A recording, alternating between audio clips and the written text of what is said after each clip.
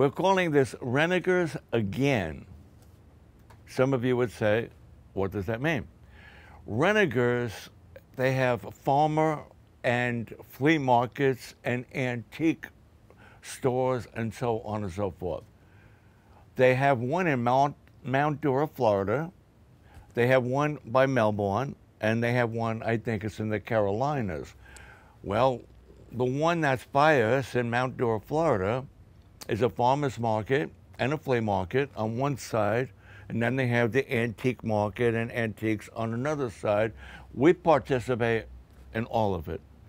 But the third weekend of every month, mainly, they have an outdoor event. One is like a giant yard sale, and I mean giant yard sale. Third weekend of every month. Then in November and in January and in February, the third weekend, they have an antique extravaganza, which we participate in. And then they have a thing called steampunk.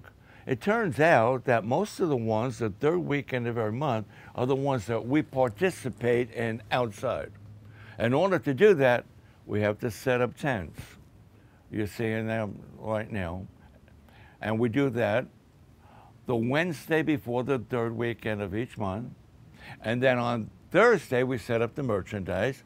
Friday, Saturday, Sunday is the sale, and we use it as a fundraiser for our ministry.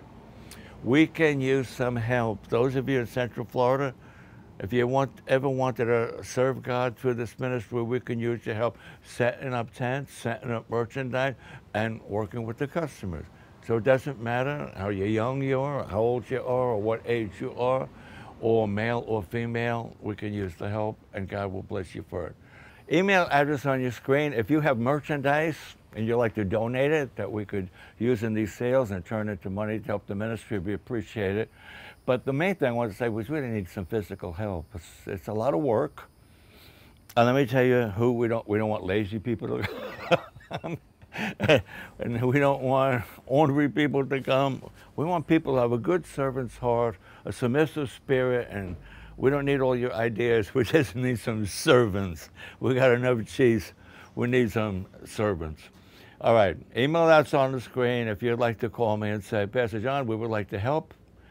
And we'll go from there. Then we'll find out how bad you really want to serve God. And bring a lot of water. And I'm not trying to discourage you from coming. I don't want you to think coming we're just going to have a party. We're going to work. All right, we're looking for some workers that are actually servants. And that's who God blesses, servants. If you're going to get a promotion, if you want to give to God, you're going to give through a man or woman of God. And if you want to serve God, you're going to serve a man or woman of God. That's how we do it. All right, we're out of time. Renningers, third weekend of every month. If you'd like to help, let me know.